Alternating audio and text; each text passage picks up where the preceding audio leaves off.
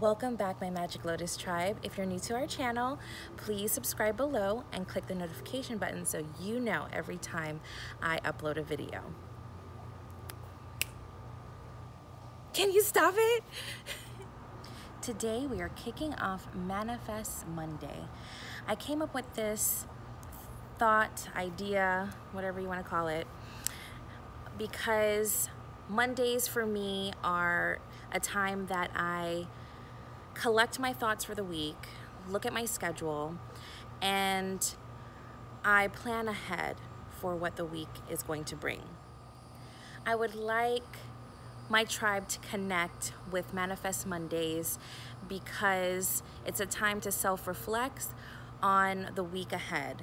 So we're going to plan forward, looking at our week and seeing what challenges may arise and what we can implement and what we would like to manifest throughout the week. For example, let's say you have deadlines, or you don't want to be late to work if you are a procrastinator, different things that you would like to manifest. We have to start small.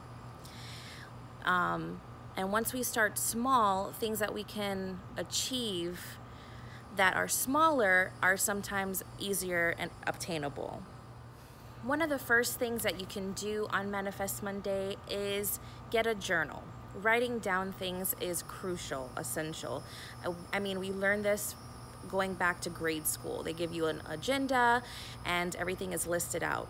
So I think if we can get a journal and just simply write down, or even if you have a planner or something that you have already that keeps you organized for the week, and just listing either day by day, just stating things on Monday, what you would like to accomplish, what things that would help you throughout the week.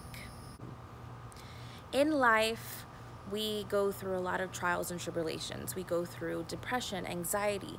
I feel that this will be a tool to help us utilize throughout the week. It's like setting a tone. It's setting a benchmark, basically, of where we want to go for the week. We lead very busy lives, so sometimes we are unable to designate a sacred space or so. That is the ideal time to do it would be in the morning before when you're sipping your tea, your coffee, and have a little bit of quiet time. Me, I'm a busy mom. I have 4 children, all under the age of 9. So that time is very limited for me. So usually in the morning time would be a great time for me to collect my thoughts of what's going on for the week ahead and implementing those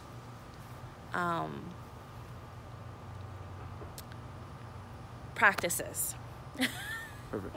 You don't always see your destination, but you know that you're stepping in the right direction. So with Manifest Mondays, it's one of those stepping stones that we are moving in the right direction for the week ahead and manifesting these things that we want to work on within and ourself.